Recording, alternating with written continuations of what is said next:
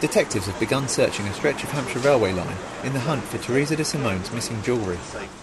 Specialist officers are scouring an embankment in the hope of finding items stolen by her killer 30 years ago.